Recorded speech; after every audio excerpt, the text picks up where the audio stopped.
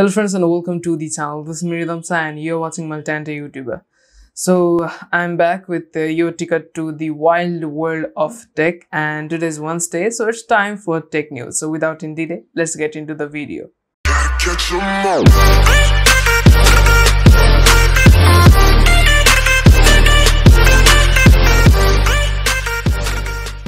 So the first update comes from Google. So Google is delaying the shutdown of Chrome apps. So it was gonna shut down quite a while ago, but it's still over there.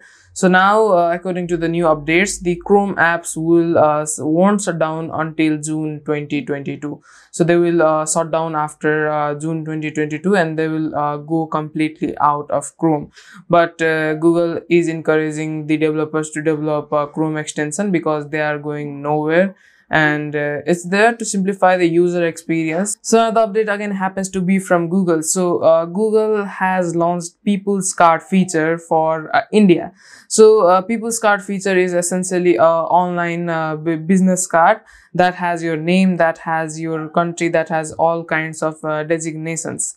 So it would be quite easy to find people and to contact people and to identify if the person is authentic or not. So this will bring a lot of changes. So and now, because of the pandemic, everything is going online. People are hiring people online, so this could be a thing.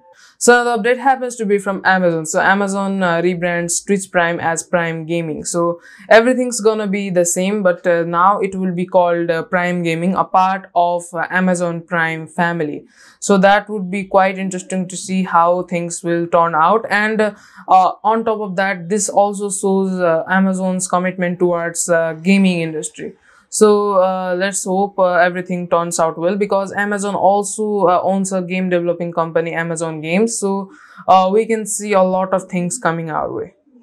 So another update happens to be about Apple. So iPhone shipments might see a drop of 30% because of Trump administration's ban on WeChat. So other Apple products also might see a drop up to 25%. So since iPhones are top selling products from Apple and they generate majority of the revenue for the company, 30% drop in shipments might mean a lot of losses, and it would be interesting to see how things turn out, and we'll keep you updated. So do subscribe if you have not. So recently there has been quite a buzz about Microsoft buying TikTok and TikTok being banned in the US. So after the executive order from Trump administration that if TikTok is not bought by American company in a month and a half, then they cannot sell to any other companies in the US. And for TikTok to exist in the US, they need to be owned by American company, or majority of needs to be owned by the American company. So the things are quite hyped right now, and Microsoft is interested in buying TikTok. So it would be interesting to see if this deal is complete, or any other American company would buy TikTok and ensure that TikTok stays in the US. So another update happens to be about Pixel 5. So Google's flagship Pixel 5 probably won't have a flagship processor. So rumors say that this phone might have a Qualcomm 765G processor, so which is a bummer, because a flagship phone without a flagship processor. And though the 765G might be a good processor, but it's still not a flagship processor like the 800 series. So this might add some negative points, or the negative side to the flagship Pixel 5. But the real thing is still to come out. These are just rumors, so let's hope it has a flagship processor. Time will tell. So another update happens to be about Toshiba. So Toshiba is now officially out of the PC business.